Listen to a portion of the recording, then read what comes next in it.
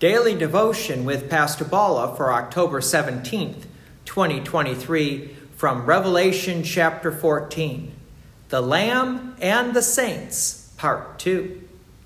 Previously we heard in chapter 14 about the Lamb of God, who is Jesus, along with the saints, that is the 144,000. You got to remember the saints are those who have the name of God being put upon them through holy baptism. Next, we heard more about these saints as they were singing, that is, singing a new song. Some were also playing a harp.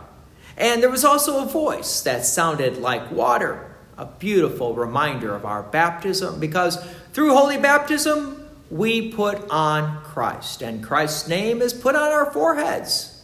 So let's continue with this description of these saints. From Revelation chapter 14, verse 4. It is these who have not defiled themselves with women, for they are virgins. It is these who follow the Lamb wherever he goes. These have been redeemed from mankind as firstfruits for God and the Lamb. And in their mouth no lie was found, for they are blameless. After hearing this description, it sounds like the saints are perfect. That is, they haven't done anything wrong. Well, consider there's only one perfect human being. That is God, who took on human flesh and blood. Jesus, who was born of Mary and dies on the cross for the forgiveness of our sins. But as far as the rest of us, we realize we are not perfect. We are sinners. But we are perfect. How? Because through holy baptism, we receive the forgiveness of sins that Jesus brings to us. So as we receive that forgiveness, God the Father doesn't see the sins anymore. And now he declares we are perfect. So as we look at the death of Jesus, we realize that, yes, our sins have been atoned for, which means they have been paid for. They are taken away. So again, from God's point of view, we are perfect. So those who believe and trust in our Lord and Savior Jesus the Christ, even though we're still sinners in this world, we are perfect through the eyes of God, all because of what Christ has done for us.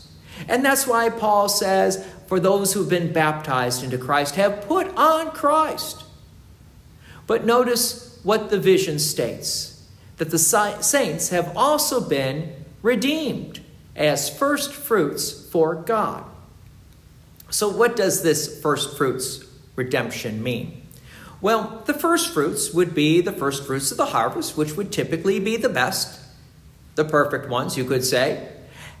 And they were dedicated to God. So let's put this into connection with us as Christians. Again, Jesus dies on the cross, forgiving us our sins. And now we are made holy by the blood of the Lamb of God. And we are God's children, so that you could say we could be given to God. Previously, before the death and resurrection of our Lord and Savior Jesus Christ, we receive that beautiful gift of faith.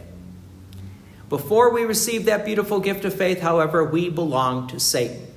So in this picture, being called first fruit and to be given to God is a beautiful, glorious event.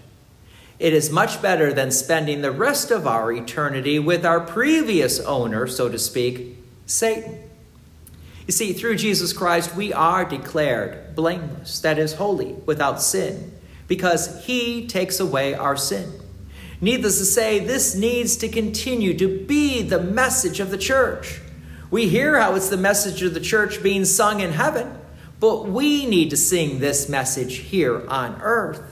And it's a message we dare not forget, nor ever run away from, because it is the song that connects us with our Savior, Jesus the Christ. God's peace and many blessings be with you, and thank you for listening. And please take an opportunity to share this message with others. If you have enjoyed these daily devotions, please consider making a donation to Peace Lutheran Church, 24024 West Main Street, Plainfield, Illinois, 60544. Thank you again for listening.